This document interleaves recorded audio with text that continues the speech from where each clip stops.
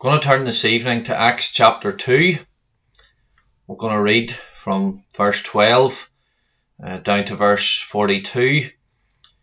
It's quite a long reading, but this is God's word, and we're going to read it carefully together.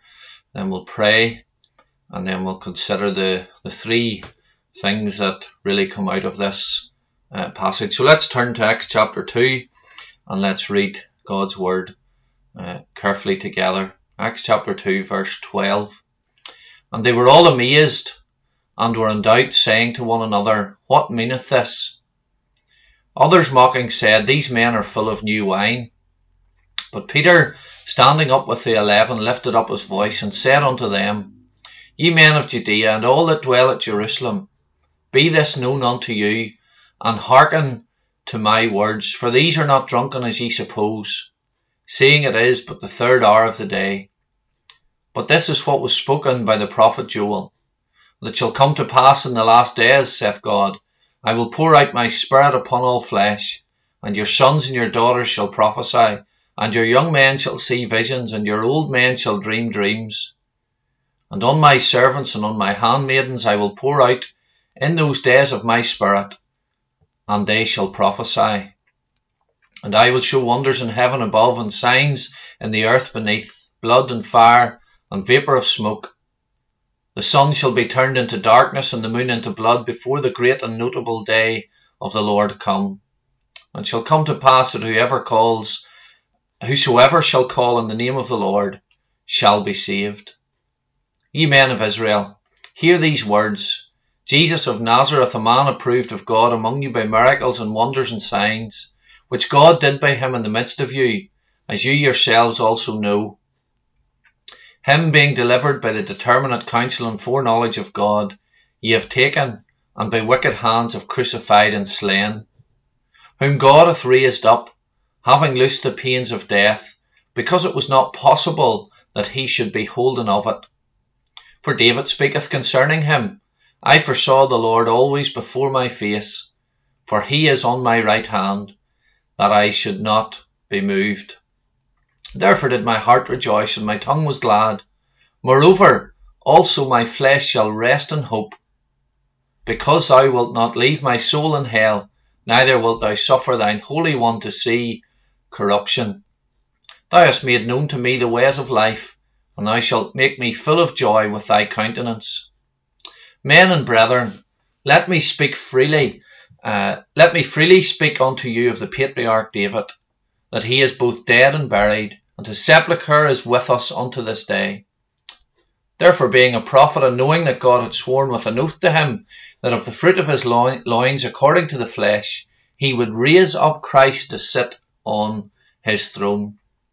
He, seeing this before, spake of the resurrection of Christ, that his soul was not left in hell, neither his flesh did see corruption. This Jesus hath God raised up, whereof we are all witnesses.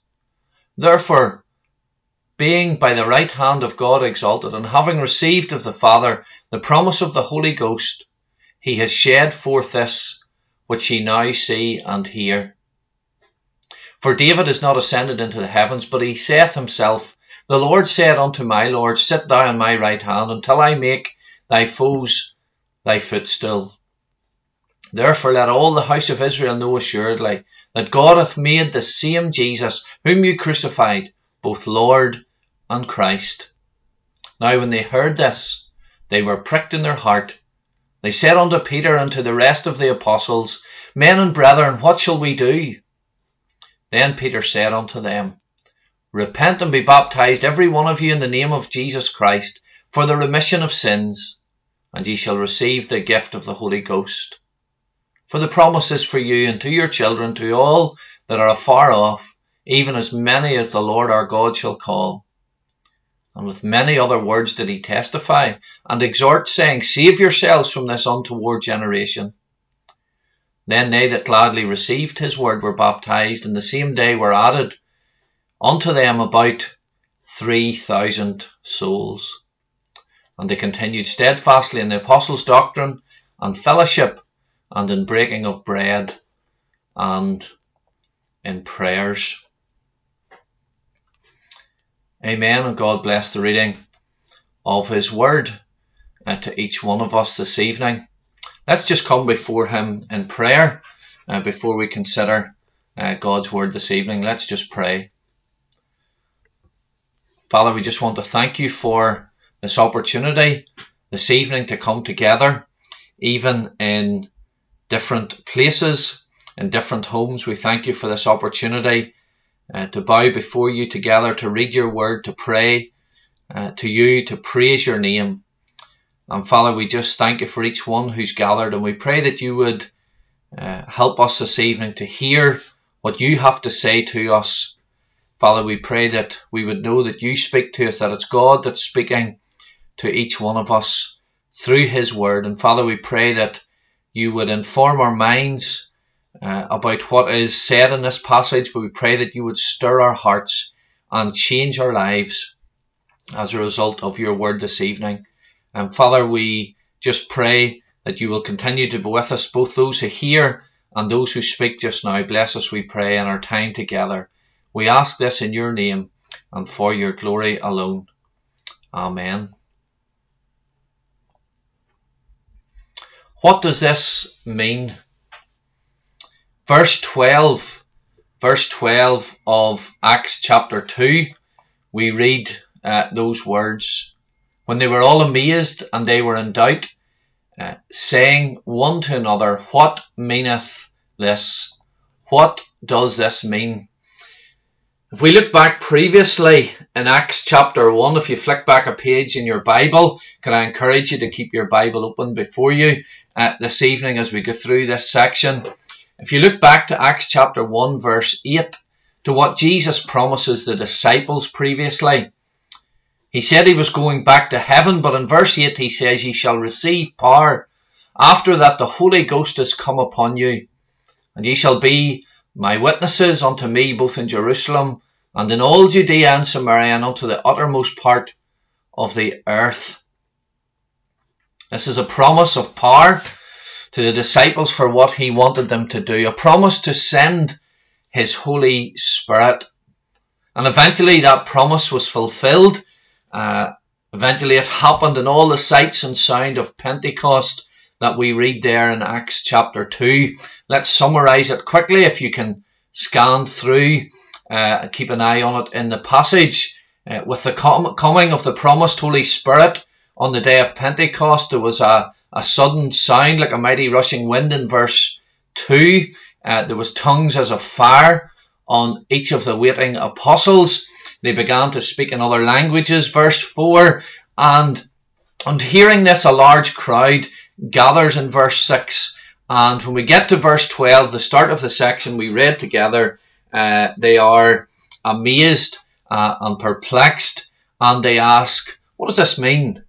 And verse 14 tells us that but Peter standing up with the 11 lifted up his voice and said, said unto them, ye men of Judea, and all that dwell at Jerusalem, be this known unto you, and hearken to my words.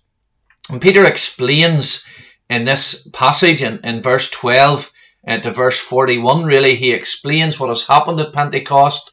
And we see here his explanation. We want to go into that a little bit this evening. Something we can see in Acts often is first there is an event and then an explanation of the event. If we could put it like this, an event plus an explanation of the event equals the revelation, equals what God wants to reveal to us. We see an example previously. Again, if you flick back to chapter 1, we see an example there in chapter 1. Jesus goes to heaven, and then we have, that's the event, and then we have the explanation from the two men in white robes that Jesus will come again. Acts chapter 1 verse 9. And when he had spoken these things, while they beheld, he was taken up, and a cloud received him out of their sight. And while they looked steadfastly towards heaven as he went up, verse 10, behold, two men stood by him in white apparel. Verse 11, which also said, ye men of Galilee, why stand ye gazing up into heaven? This same Jesus which is taken up from you into heaven shall so come in like manner as you have seen him go into heaven. That's the event plus the explanation equals the revelation. And here in Acts chapter 2 verse 12 to 41 we've previously had the event, and now Peter brings to us the explanation of all that happened on that particular day.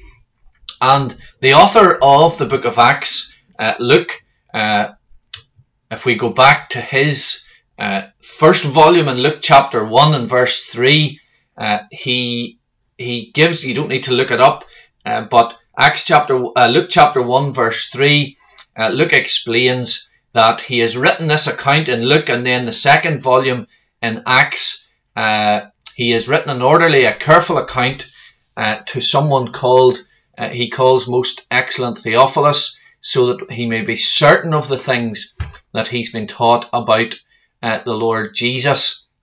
And that is his aim, and he wants Theophilus back then. Luke's desire is that he and us, the future readers of Luke and Acts, are sure of what happened at Pentecost and what it means for us today. So Luke records for us this message of the Apostle Peter, and he explains the day of Pentecost. And this sermon that Peter gives in Acts chapter 2 was probably much longer. At the time, we can see there in Acts chapter 2, at the very end of the section we read in verse 40, Luke records, with many other words did he, that's Peter, testify and exhort, saying, save yourself from this untoward generation. And you'll be glad to hear this evening, we won't try to guess what the many other words that he spoke about, what they were, but we'll stick to what's plain and clear here in the passage in Acts chapter 2. And each point is taken, Peter takes each point from an Old Testament passage to answer this question as to what Pentecost means. And there are 3 points that Peter makes, and I trust those will be the 3 points that we'll follow this evening. Point number 1, the Spirit has come. And point number 2, Jesus has risen. And the third point is Jesus is Lord. So the first point, the Spirit has come. Verse 17 to 21. Peter quotes the prophecy of Joel, chapter 2, verse 28 to 32. And he explains that all has happened at Pentecost is an indication that the Spirit has come as prophesied by Joel all those years ago, and that they are now in the last days. Let's read just that little section together. We'll start at Acts chapter 2, verse 16. But this is that which was spoken by the prophet Joel. It shall come to pass in the last days, saith God, I will pour out of my Spirit upon all flesh, and your sons and your daughters shall prophesy, and your young men shall see visions, and your old men shall dream dreams. And on my servants and on my handmaids I will pour out in those days of my Spirit, and they shall prophesy. And I will show wonders in heaven above, and signs in the earth beneath, blood and fire and vapour of smoke. And the sun shall be turned into darkness, and the moon into blood, before the great and notable day of the Lord comes. And it shall come to pass that whoever shall call on the name of the Lord shall be saved. There's Peter's explanation. He says the Holy Spirit has come. The Holy Spirit has come, and we are now in the last days. Just as Joel had said. In Joel's day, this message of Joel was a warning that there would be judgment if the people did not repent, if they did not turn from their sin. But Joel's message was also one of hope back then, that there would be salvation. He said that everyone who calls on the name of the Lord shall be saved. And something to note on prophecy in the Bible that is helpful. What Joel was doing back all those years before this time in Acts, Joel was doing back in his time, he was telling something for the people in his day. back there and then, but it had a longer significance than just his day. And Peter is saying that the message that Joel proclaimed, the message of repentance and hope, is also for the future. There are lots of layers happening. I guess it's a bit like an echo. You ever up in a mountain range, you say something loudly, you hear it, and on down the valley it's heard, and it's echoed on down through the valley. And Peter says about the day of Pentecost, he says, with all of the sights and the sounds of the day of Pentecost, he says all the signs are here to be seen and heard, including what they had just witnessed that we can read in the early parts of Acts chapter 2. He's saying, look, Joel's message from all those years ago is echoing again. Do you hear it in what you've witnessed today? Peter is saying, Joel promised the pouring out of the Holy Spirit on all flesh in the last day, and everyone who calls on the name of the Lord will be saved. Verse 21. There is judgment to come on all who will not repent. He strikes a warning note. Jesus did it. Remember in Luke chapter 13, 2-5, he said, but unless you repent, you too will all likewise perish. And now Peter the apostle is striking the same warning note. The Spirit has come. Pentecost is the signal that the Holy Spirit has come, and we are in the last days. There is judgment to come for all who do not repent, for all who do not turn and change their mind, change the direction of their sinful lives.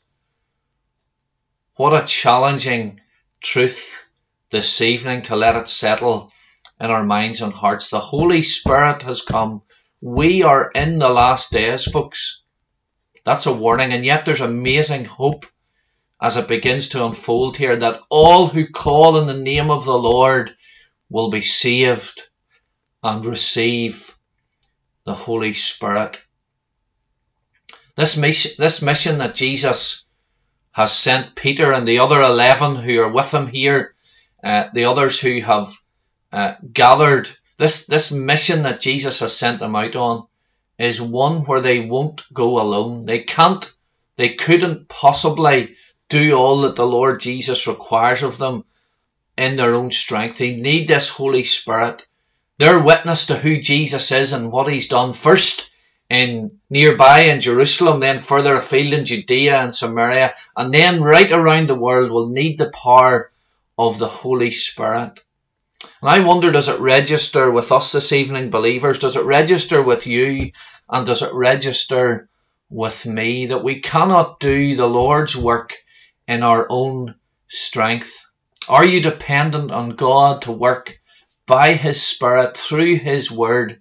You think of your family, your children, your church, the ministries that go out from there.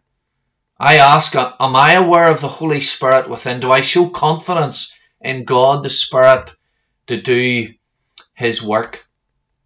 My prayer, of course, in CEF ministry is I pray that the many workers and volunteers of the 11 countries and languages in Northwest Europe, I pray that the work that we work in, the languages and the countries that we work in, that they will know God's presence and the help of his Spirit, that those that they share Jesus with will realise that there is judgment coming and that they must repent, that they will call out in the name of the Lord and be saved, and know that Holy Spirit's comfort and help and presence in their life too. What about your families? What about your friends? What about your work colleagues too? This is their only hope. Friends, you must warn them faithfully from the Word of God. Maybe think it's difficult to bring things like this up. You know, we say maybe aren't things dark enough with all that's going on in the world? And yes, that's true, but what type of friend would you be, would I be, knowing this to be true, knowing that the Holy Spirit has come and we are in the last days and there's judgment coming? What sort of friends, what sort of family would I be, would you be, knowing this to be true and to stay quiet about it, Folks, there's a warning to give, but we have the greatest hope. The Holy Spirit has come, and we are in the last days, but now we have the help we need. The Holy Spirit is there to help you, to share both this warning and judgment to come, and also to enable you to share the hope of salvation through the Lord Jesus Christ alone. Maybe for you this evening, you're listening to the sound of my voice this evening, and thank you so much for joining with us. And maybe for you, this is an invite that you need to hear. You personally need to call on the name of the Lord Jesus today. You need to realize, understand that there is judgment coming for all outside of Christ. And you need to understand that there's hope in Him. All that's wrong here in this world will soon be wrapped up. The new creation will come. There will be judgment for the unconverted. And your only hope is to call in the name of the Lord Jesus Christ. You do that this evening. It's to Him that Peter now turns our attention.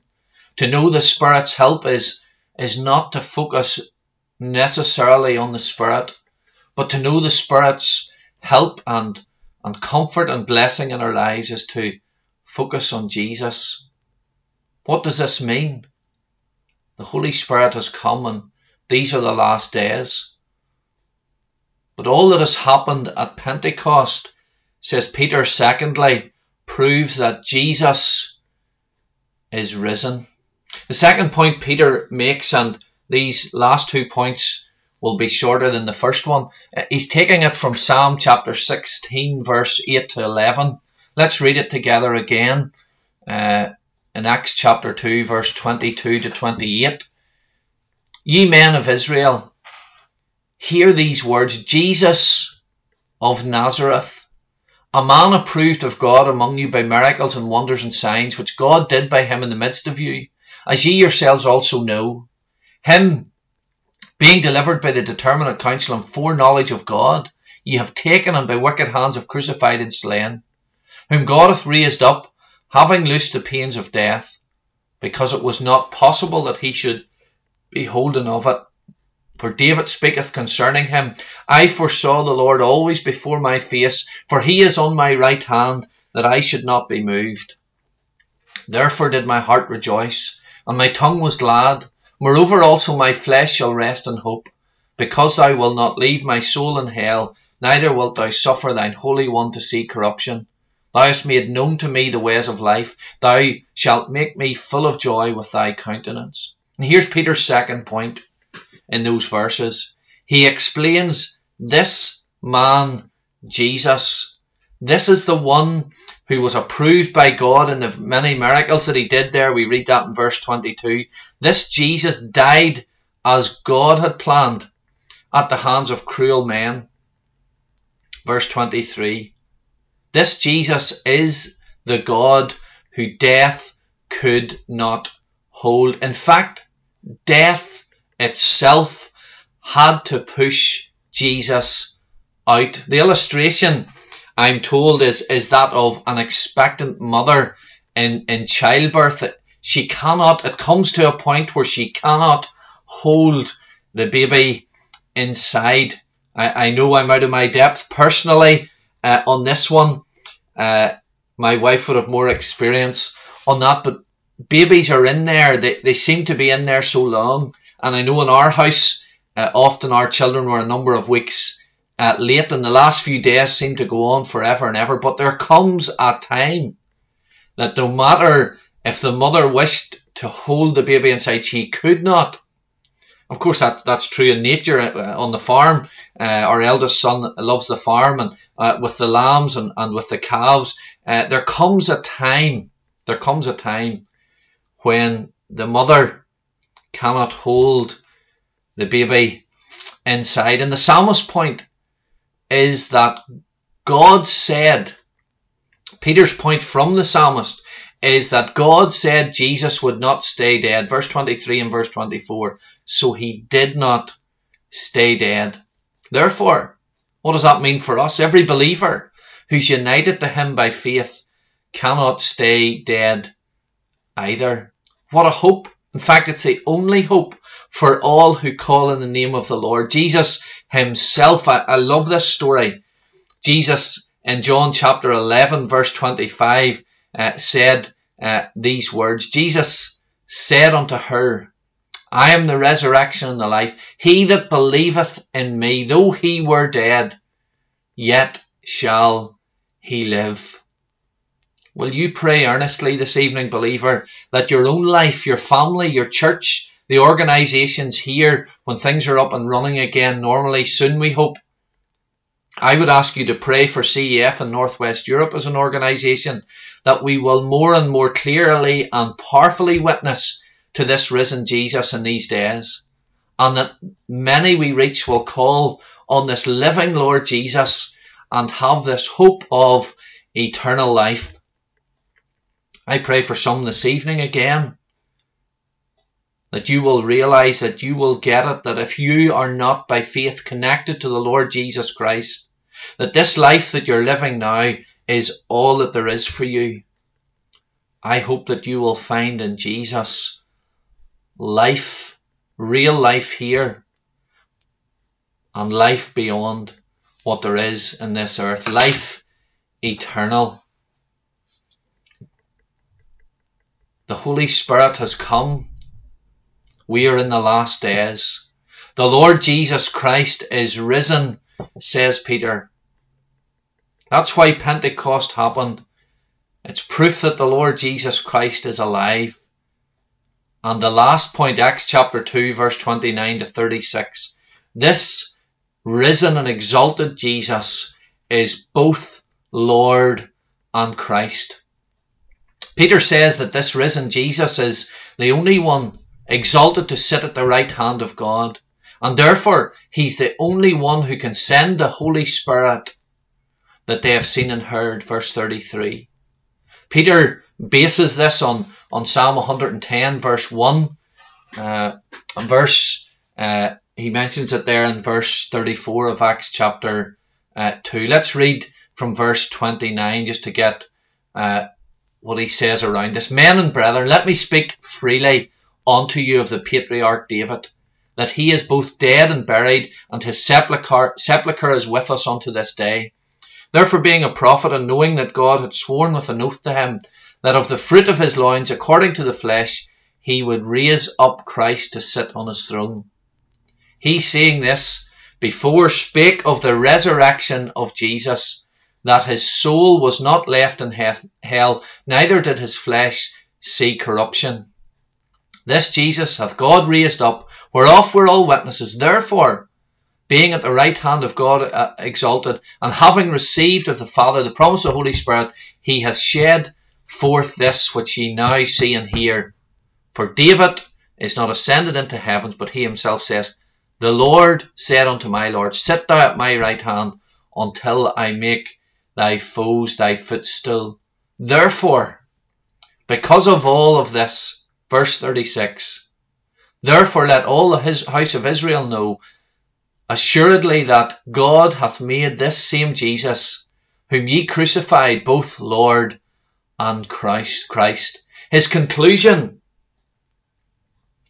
is that they can know for certain that this exalted Jesus is Lord and Christ. From all that has happened with Jesus in his life, in his death, in his resurrection, in his ascension to heaven, in his sending the Holy Spirit on this day of Pentecost, his conclusion is that the believers here, that these people here that he's witnessing to, can know for certain that this exalted Jesus is now seated at God's right hand, and he is both Lord and Christ.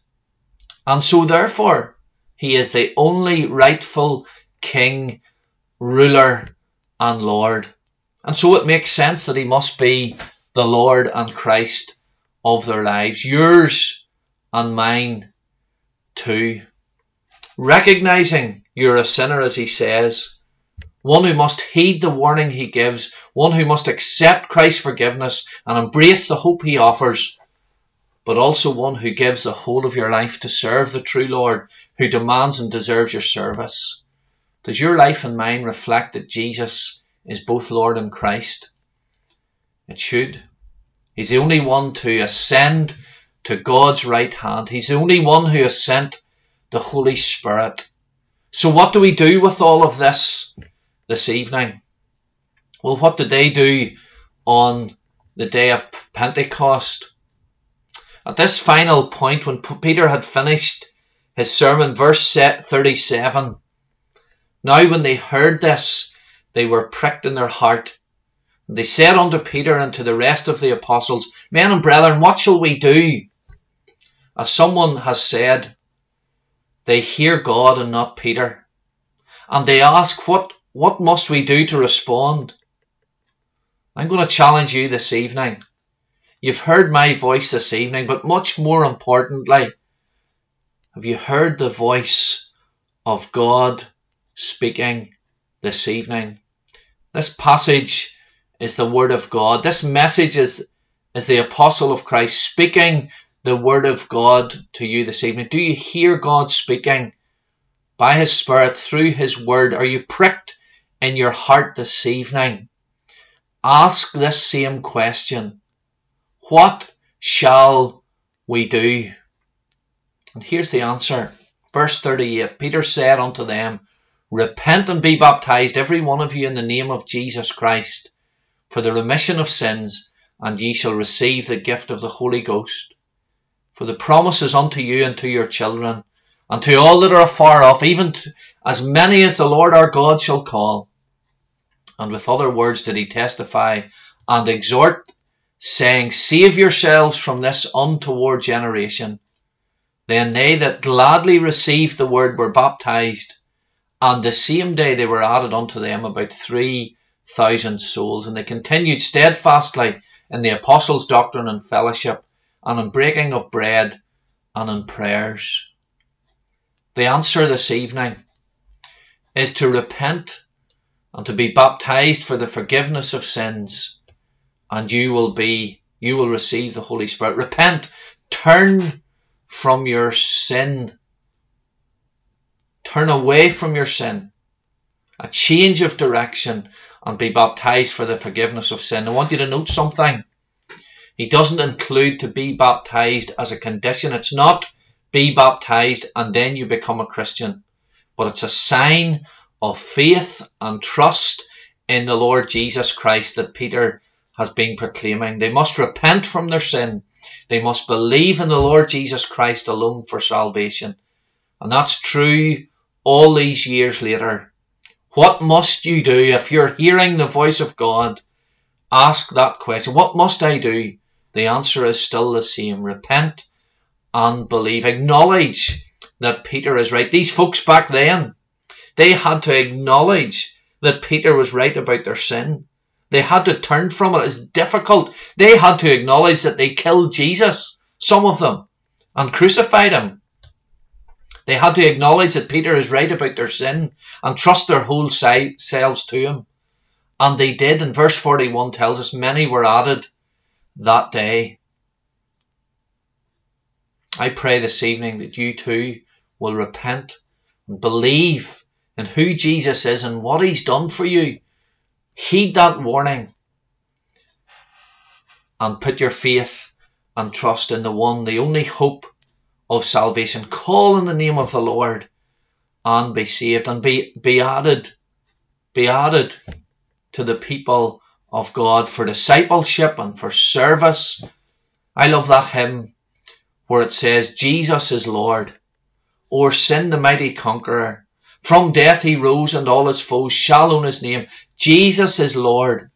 God sent his Holy Spirit to show by works of power that Jesus is Lord. Jesus is Lord. Jesus is Lord. Praise him with hallelujahs, for Jesus is Lord. What do these things mean? What do all the amazing sights and sounds of Pentecost mean? The event, you can read it in the early parts of Acts 2, plus Peter's explanation, is what God wants to say to them then and to us to you this evening. And here it is. Hear it this evening, friends. The Holy Spirit has come. We are in the last days. Jesus is risen. There is hope of eternal life after this life for all who have called in the name of the Lord. Jesus is both Lord and Christ. So bow the knee, repent and believe, and serve him for his glory and for his honour. Amen. Let's just pray. Our Father, we just want to thank you for this, your word. We pray that we wouldn't just hear my voice this evening, but we pray that we would hear the voice of God. We pray that we would be willing to repent of our sin. We pray that we would be willing to trust and rely our eternal life in you this evening for all that you have done for us on the cross of Calvary. Father, we pray that you would help us to put our whole hope and faith in you. We thank you for the hope that there is in Jesus Christ, that we call on you and be saved. And Lord, we just give you thanks for that. And we just pray that that would be the case for someone this evening, that they would bow the knee in repentance, they would change their direction, admit their sin, believe in the Lord Jesus Christ and be saved. And we pray that they would continue from there to serve you. And for all of us believers gathered this evening, we pray that you would help us to know your Spirit's presence and comfort and help through your word, and help us to be those who share this warning and this hope with all that we meet. So Lord, continue with us this evening. We give you thanks for this time together. Bless us, we pray. In Jesus' name we ask, and for your glory. Amen. Amen.